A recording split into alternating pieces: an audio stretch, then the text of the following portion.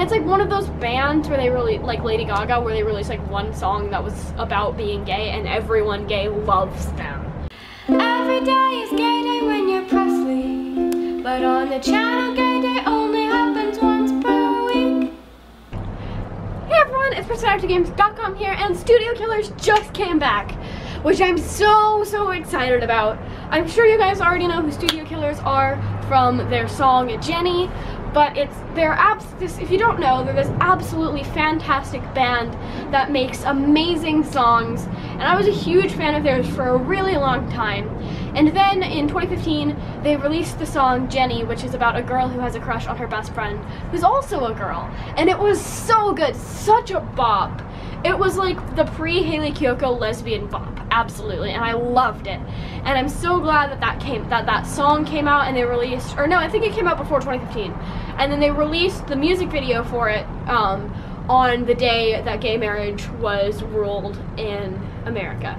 And it was fantastic. I love their music so much, but unfortunately after the release of their latest album, they just ghosted, and no one heard anything from them for like years. I think it was like 2015, and they just abandoned their channel, and no one knew what happened to them. But they're back now, and they just posted a video announcing that they're coming back, and I'm so excited about it because I love their music, as I've mentioned a million times before, and they're ridiculously amazing. They're huge supporters of the LGBT community, and I'm pretty sure their lead singer is in fact LGBT herself, and it's just, I love their music. It's really fantastic, and you should absolutely check it out and support their music video Jenny to encourage their new music to be more like it.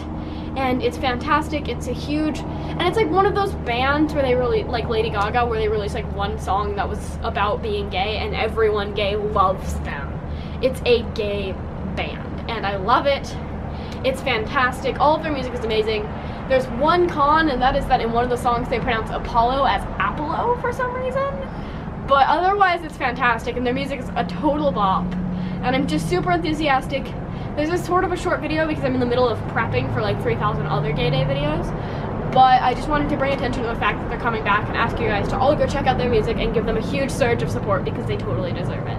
Thank you so much for watching. Make sure to press the subscribe button to see more videos like this. I'll see you later. Bye!